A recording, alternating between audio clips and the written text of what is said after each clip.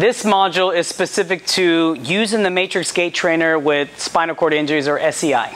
Now, this can be a little bit tricky because spinal cord injuries can either be incomplete or complete, and patient presentation could be completely flaccid, spastic. There's a lot of different things. So I'm going to be talking more about the flaccid component and assuming that there's some sort of incomplete, whether it's a full SCI, maybe transverse myelitis, other spinal cord conditions, possibly even MS. But these are good ways to utilize this device as a way to start initiating full weight bearing versus being strapped up in a harness, hanging from the ceiling, or even things that support you too much, not giving your brain enough information on what's going on.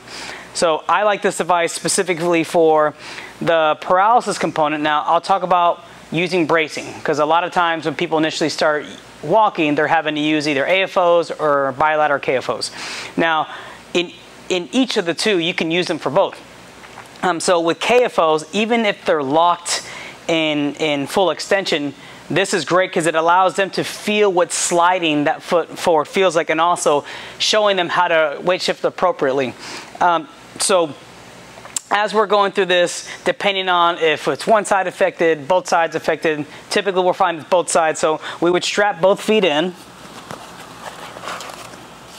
and we want to make sure that the person started in sitting, whether it's in a wheelchair, in a regular chair. Strap them on the side. And then once they're up and standing, this would be the position. So because there's a lot of compensatory movements that initially happen with those with spinal cord injuries walk, with this, since we do have them in full weight bearing, it does allow them to feel the ground and also work on weight shifting to appropriately start applying those gait mechanics to actually advance the leg forward, whether it's using so much of the hip to move forward, maybe it's a little bit of trunk, or actually utilizing the muscle that the hip flexors that advance the leg forward.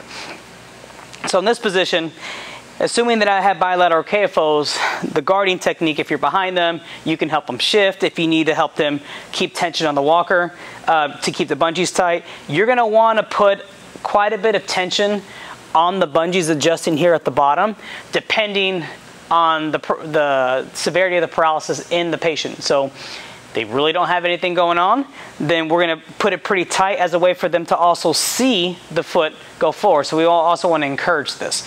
So in this position, only using one practitioner, guarding, I'm going to make sure that initially I'm going to add a little bit of tension. So the walker is going to be about 6 inches or so in front of me, and I'm just going to worry about weight shifting the person in order to bring the foot forward. Okay. After that, I'm still facilitating, walking, and it's going to help bring the other foot forward. So trying not to activate at all, I still get about half, about 3/4 of a step through pattern. So with someone who has a little bit more, let's say they're initiating 25–50%, it should help them get a little bit more. You might see some twisting. As a PT, you'll be able to correct that. But ultimately, as they start to learn more so how to weight shift and start to bring in more activating hip flexors, abs, and all those other things that will help you drive that leg forward, versus being suspended or using other devices that maybe have a chair that don't incorporate full knee extension, full upright body posture. This is a great tool to allow them over time to see what it feels like to move forward versus going into a lot of other compensatory strategies. When we're thinking about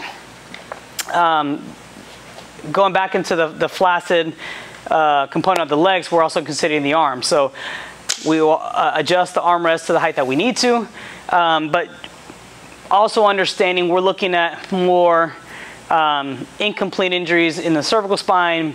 If they are complete, they should have a little bit more abs, so anything below T7, T8, and just keeping that in mind when you get them up, it's going to be, you're basically determining how much guarding you're going to need, but ultimately the bungees will do the work. So they're not overexerting themselves based on the amount of tension you put on the bungees. So even if you have to crank them all the way up and it flings their leg forward, it's enough for their brain to process that movement, and they're still getting more steps per trial during a gait training than they would typically would when they're suspended maybe like at 25 or 30%. They're only getting that 25 or 30% of information to the brain.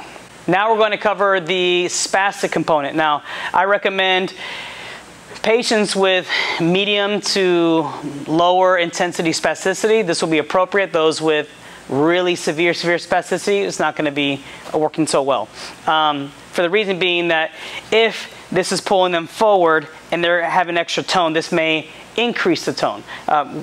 With those with medium to lower intensity spasticity, it works really well. If they're in the brace, if they're not in the brace, maybe we have a spinal cord injury who has a little bit more return on the lower body to where you don't need the KAFOs, you just need to facilitate. This is also a good way for them to not circumduct, scissor, all these other things. So same approach once they're standing, making sure that the walker's slightly away, the tension is where you want it, and then focusing on weight shifting them first and allowing them to relax. If they have more activation, they may want to try to resist. That'll start going away by the second or third trial because their brain will understand a little bit more how to relax and allowing that leg to move forward. So the same concept. As I keep advancing the walker forward, that tension increases and it allows my feet to continue to move forward without me having to overstrain. So this is perfect with those with some activation in the lower body. To start off initially with more steps, more distance versus someone who's more flaccid.